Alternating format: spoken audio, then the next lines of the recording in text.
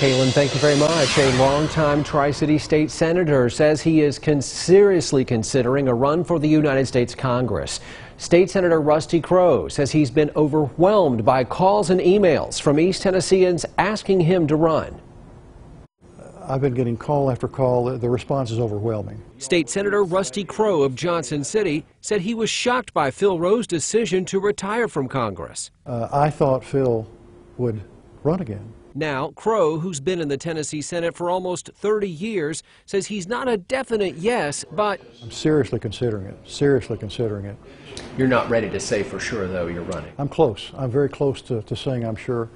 Have to have a couple family meetings, and then we'll go from there. But I'm energized after having worked hard, to keep Tennessee on top. I'm ready to go to D.C. Crowe, who's 72, works on a contract basis with Ballad Health in hyperbaric medicine and wound care. He helped change state law to allow for the Ballad Health merger.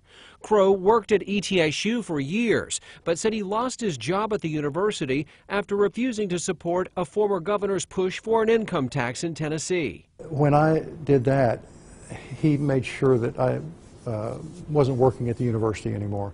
And that's when I went into my health care work. Crowe says if he runs, he would campaign while finishing this year in the state Senate. But I think I can do it. I look forward to it. I really do. And if he wins the race, Crowe says President Trump will have his full support in the House if the president wins a second term. My constituents feel he's on track, and I'd be proud to stand with him.